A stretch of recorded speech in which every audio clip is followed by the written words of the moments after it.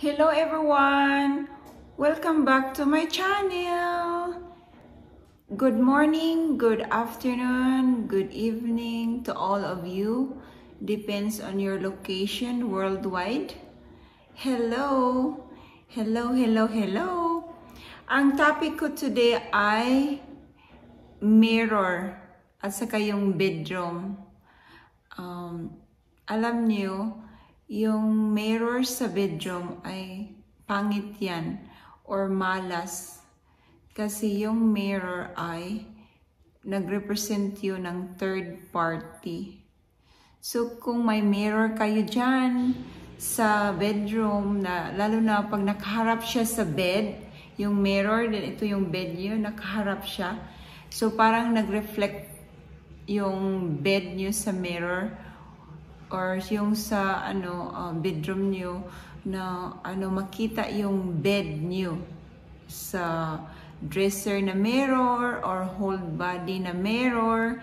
Yun, pangit yan siya kasi yung mirror ay mag-activate yan siya ng attraction.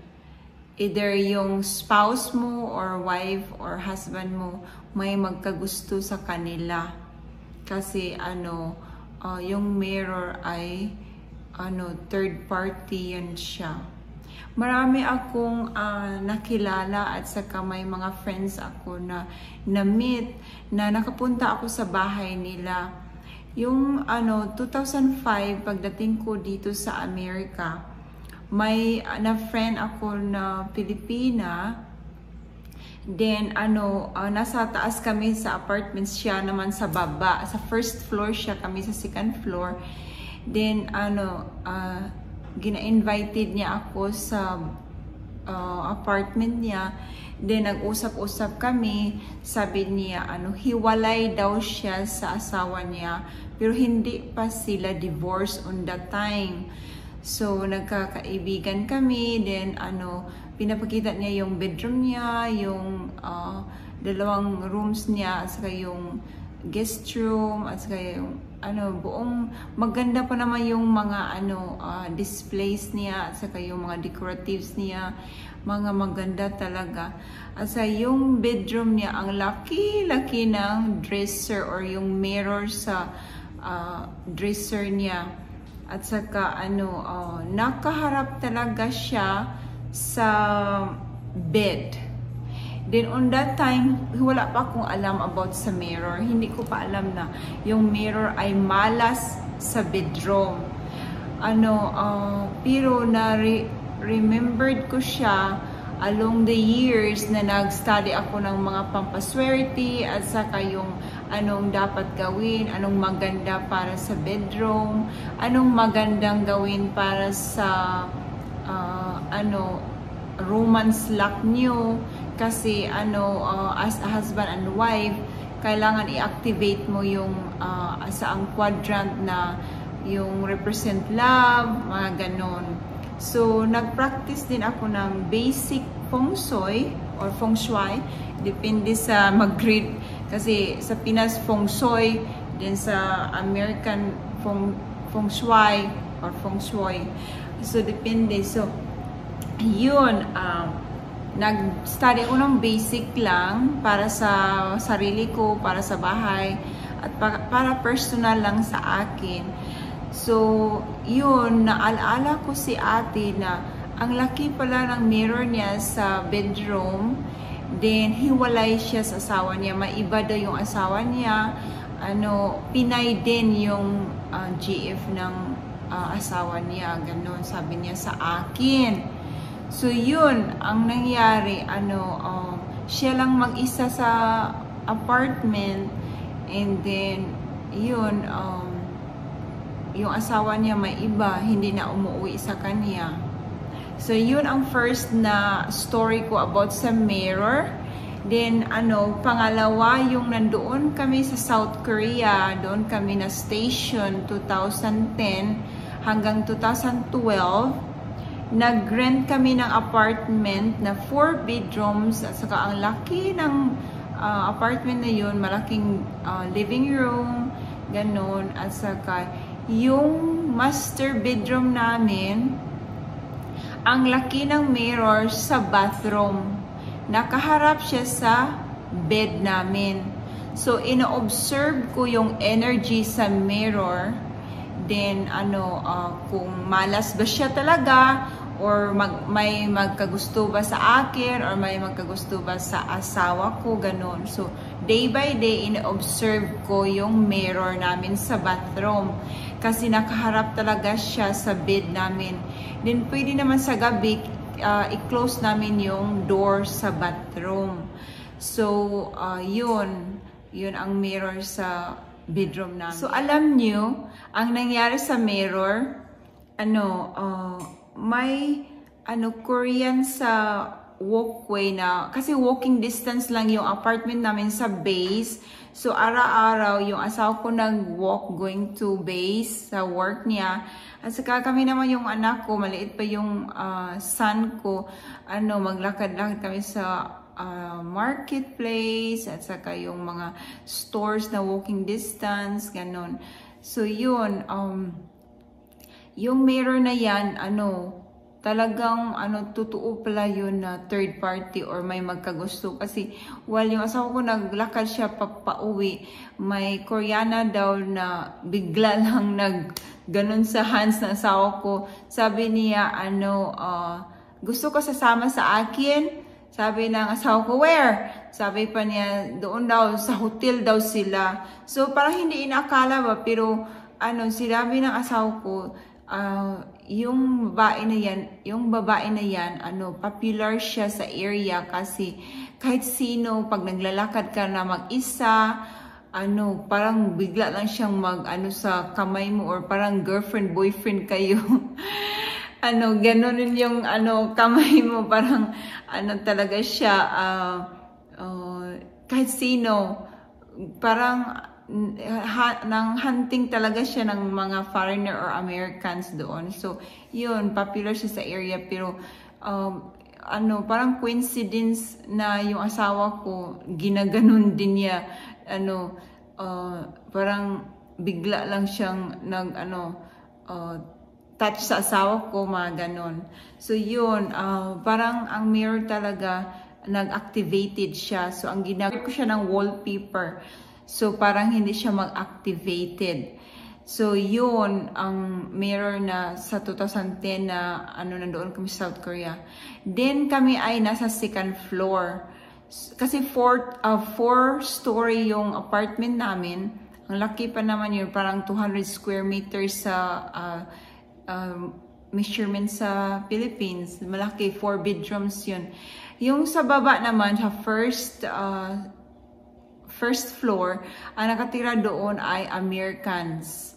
Husband and wife sila. So, yung dalawa, na friends namin kasi, nasa taas kami, then sila nasa baba. So, palagi kaming makapasbay sa first floor kasi sa stairs. So, mag-hi and hello kami sa kanila, ganon. So, yung babae, may na best friend siya na Pinay. So, palagi silang nagsing along or video kiss sa first floor. Marinig ko sila, pero hindi ako nag-join sa kanila kasi may bata ako, maliit pa yung lalaki kong anak. Then, ayaw kong mag-join kasi hindi ko marunong mag-sing or hindi ko marunong mag-video key or hindi ko marunong mag-sing along or mag-kanta or sing. So, yun. Then, okay lang sa akin na sila get together or anong ginagawa nila sa first floor. Pero, hindi ko inaakala na one night, narinig ko na nag-away talaga yung mag-asawa sa baba. At saka may isang anak sila, 5 years old pa yung girl nila. Narinig ko. At saka, parang grabing away nila. Parang, naawa ako sa babae kasi nagmakaawa sa asawa niya, ganon. na huwag, tama na, huwag na akong saktan, huwag mo akong saktan, mga ganun. Narinig ko talaga. Nag-prayed ako kay God. Sabi ko, Lord God, guide them and protect them na walang magpatayan sa baba, at saka safe yung family, safe yung bata, at saka yung wife niya. Kasi parang binubugbog niya yung wife niya. Or may ginagawa yung lalaki. So, ang natakot ako, at saka ang kabakaba ko, sabi ko na asawa ko, huwag kang makinig dyan, ganon. Pero ako naman kasi natakot ako, nag-pray ako kay God na sana walang masaktan or makasurvive or ayaw kong may masamang mangyari, ganon. So, months later, nagkausap kami yung renter sa baba, naging kaibigan kami. Then, pauwi na siya sa Amerika kasi mag-divorce na sila yung asawa niya. Alam ko pa naman yung mirror sa baba, pareho lang din ang design kasi yung first floor at sa second floor, yung mirror nakaharap talaga sa bed, sa master bedroom. And then, alam ko yung ibang tao walang alam sa mga ganun. So, iniisip ko, wow, baka yung mirror nag-activated talaga. So, yung asawa niya, may mistress na Pinay din. Then, kaibigan pa naman sa best friend niya nga Pinay. So, tinatry-door siya. So, ang iyak-iyak niya sa harapan ko, naawa talaga ako sa kanya. Then, pauwi na siya at saka yung girl niya. At saka nalungkot ako kasi, may 5 years old pa naman sila, then maghiwalay na sila, mag-divorce na sila. Then, yung American lady na friend na kami, bago siya umalis, nag-lunch kami, tinitreat ko siya, ako ang nagbayad ng lunch. Naawa talaga ako sa kanya kasi walang-wala siya at saka walang work siya. So, dependent lang siya sa asawa niya. Then, mag-divorce na sila. So, yung family niya sa Tennessee, yung nagpadala ng pira sa kanya, parang may airplane ticket sila, yung anak niya. So, yun, ang mirror talaga, lalo na nakaharap sa bed itong mirror, then makita yung mirror, at makita yung bed sa mirror, nag-reflect siya. Malas na malas talaga yun. Iwan ko kung mayroon dyan na hindi naging malas. At saka aside ng malas siya na nakaharap sa bed, at saka yung mirror ay minsan represent man yun siya ng water element. So, parang water, di ba? Thirst, yung luha natin. So, lalo na pag nag-iyak ka, di nasa mirror ka, nakaharap, yung negative energy sa katawan mo, napunta na sa mirror, na reflect na. So, yung mirror mo ay parang may negative energy na kalungkutan. Ganon. So, either kung hindi man kayo nagkahiwalay or hindi kayo nagka-divorce or ikaw ay nag-iyak dyan, nagkaharap sa mirror sa bedroom nyo. So, kung maari, payo ko lang or gabay ko lang or advice ko sa inyo na tanggalin nyo yung mirror kung mayroon kayong whole body mirror or dresser mirror, kasi mostly yung mga dresser na malaking dressers na lagayan ng mga andyan or makeup dresser or mga clothes na malaki na drawers, then may mirror siya. Yun, tanggalin mo yan sa bedroom kasi pangit yan. Hindi yan siya maganda ang dulot niyan. So, in other words, malas yung mirror lalo na pag may asawa or married kayo. Kasi may magkagusto or may mag-attract sa asawa mo or wife or husband mo. Depende sinong mauna sa inyo na may magkagusto.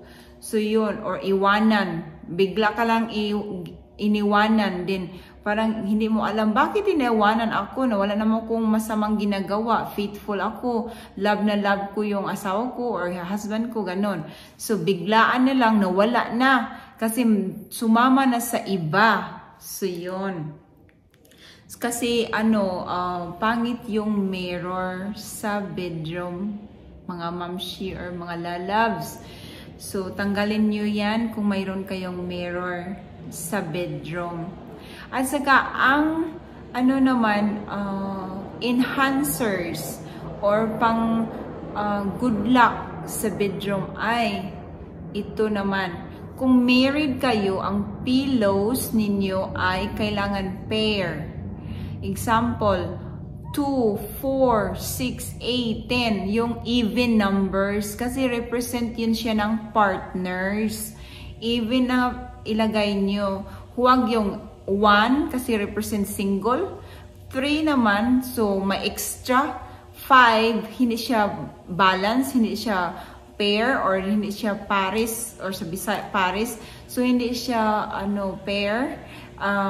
Or maglagay kayo ng pairs or pair, ganon. So, 2, 4, 6, 8, lalo na pag may mga decoration pillows, kailangan balance talaga siya na represent partners kayo, you and your husband or you and your partner.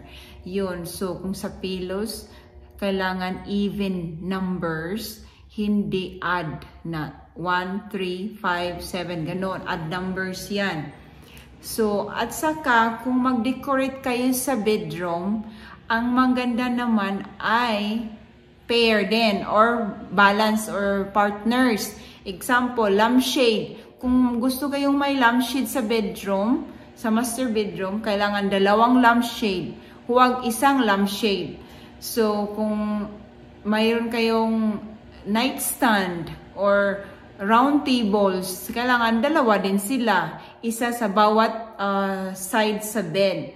So, represent siya ng 2. So, pair or partners. Then, kung mag-enhance kayo, kailangan sa bedroom or master bedroom, kung maglagay kayo ng frames or picture frames or mga decorative, kailangan din na hindi yung malungkot or yung mga represent na poverty or tears, yung nalulungkot or yung represent hindi sa love. Kasi yung bedroom nyo ay secret yan sa love or sa romance sa yung mag-asawa. So, kung may nalungkot dyan na picture frame or mga decorative na broken. So, ayaw nyo na maging broken family or broken relationship. So, huwag kayong mag-display ng represent ng mga broken. Like for example, mga decorative na parang na-broken pero decorate lang yan. Pero parang na-broke siya. Ganun, pero hindi siya broken. Parang kung ang energy ba nag-represent ng naging broken or break, maging God forbid, mag-break up kayo, ganun. So, kailangan ang sa bedroom ay pang husband and wife na decorative or activator or enhancer na para sa romance or sa love luck. Hindi yung para sa maging broken kayo or maging ma-break up kayo, ganun. So, kailangan talaga yung kung may picture ka dyan na gusto mong ilagay sa bedroom, yung masaya, parang masaya kayo. Pag nakahiga kayong 2, na asawa mo, parang masaya kayong 2, at saka ma-enhance yung relationship niyo. Ganon. So, yun ang pinaka-importante sa bedroom. At saka yung mga sa enhancers naman ay mayroon ding enhancers para sa love or sa relationship. Kagaya nito, ito ay love enhancers. Ito 2 cups siya. 1, 2. So, pwede ito ilagay sa bedroom. Ihang mo sa nightstand or ihang mo siya or ilagay mo siya sa table mo, ganon. So, mayroon akong 2 sa both side. So, ito.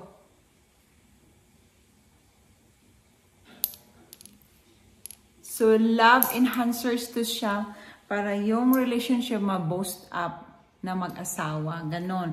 or maglagay kayo ng ganito.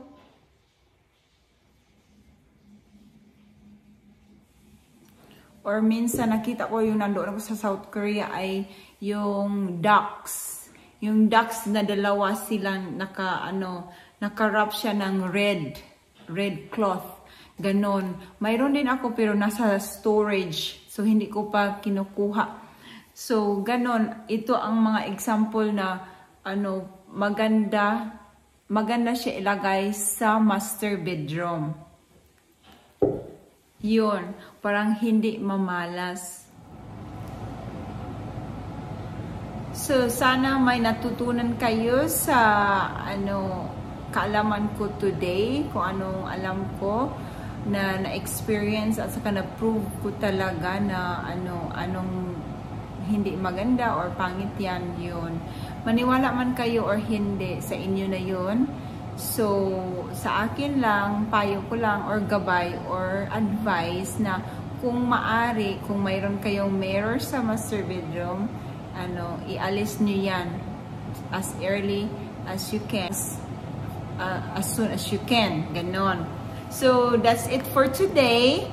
Thank you so much for watching. Sana, na-enjoy kayo sa, vlog ko today. Take care. God bless you all. And above all, don't forget to pray to God. Ako naman ay naniwala kay God above all things. And I pray every day. And sana kayo din ay may maraming blessings or biyaya sa buhay nyo. That's it. Bye-bye!